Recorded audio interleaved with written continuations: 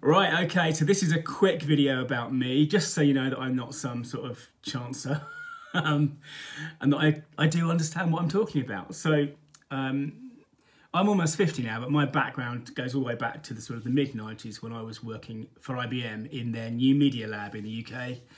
I was a producer, I was producing websites and CD-ROMs and this kind of thing.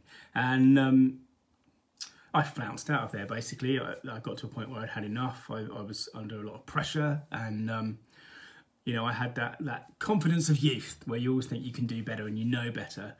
And I flounced out of there without a job, but because I've been doing strategy and strategic thinking and some quite high-level stuff, really, I very quickly sort of lucked, if you like. I lucked into the dot-com ramp, so lots of money and lots of really good strategic work. And over the next, I suppose, 20 years, built a business, a sort of a boutique agency, if you like, not big, but with clients in you know, around the world.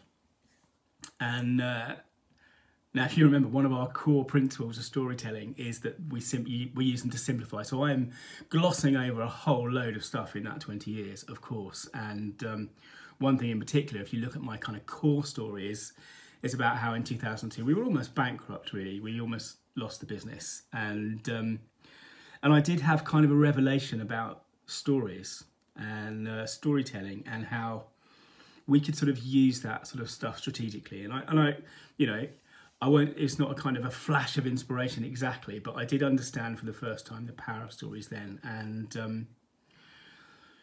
you know, we use them ever since, really. I've been using them ever since, and thinking about them. I think that's the other thing, is thinking about the strategy behind it and how to improve them.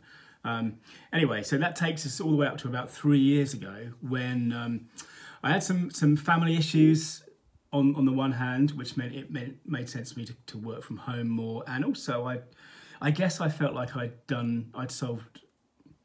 was seeing the same problems time and time again in the business that I had. So for various reasons anyway, I stepped back, and a guy took over managing it for me, and eventually he bought it in 2018. He bought the business out. And what I did in the meantime, because I was working from home and I wanted something that would be flexible, is I started writing novels.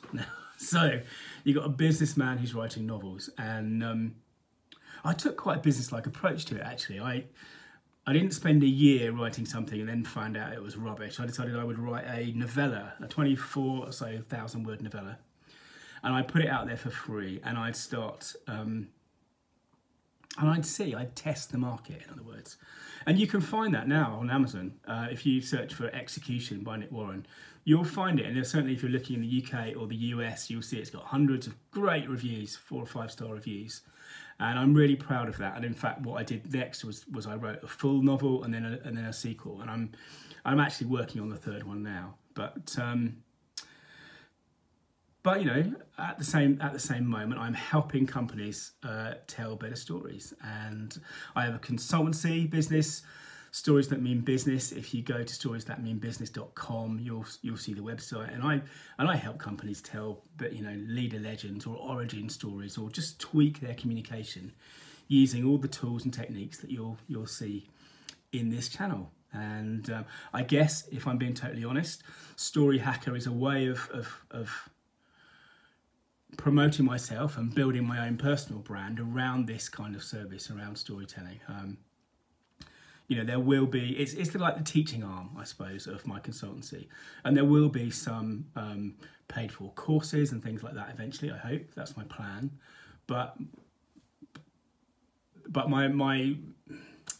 the sort of thrust of my vision is that if you go through these videos and you want to work through these videos, you will become a much better storyteller. And I think, particularly if you're building a business or you're building your personal brand, being able to tell powerful stories is such an important skill. And I'm just, you know, I'm really chuffed that I can share what I've learned about it. And you know, I'm not putting myself up as a guru particularly. I have run a business for 20 years.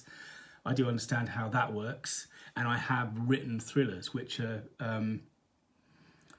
you know, each one really contains fractal stories. You know, you've got the main thing, and then you've got, you know, smaller and smaller sort of versions of that. And in one sense, as we'll talk about sometime in the tools and techniques, you know, every conversation is a story within a story within a story. And Anyway, I'm incredibly passionate about this subject, as you may be able to tell. I'm really interested, and I hope that whether you dip into this channel or you go through the whole lot, I hope that you get a lot of value out of it, because it can really make a difference in your life. And you know, my life has definitely proved that. And you know, I know if you tell better stories, you get a better life. Thanks very much for watching.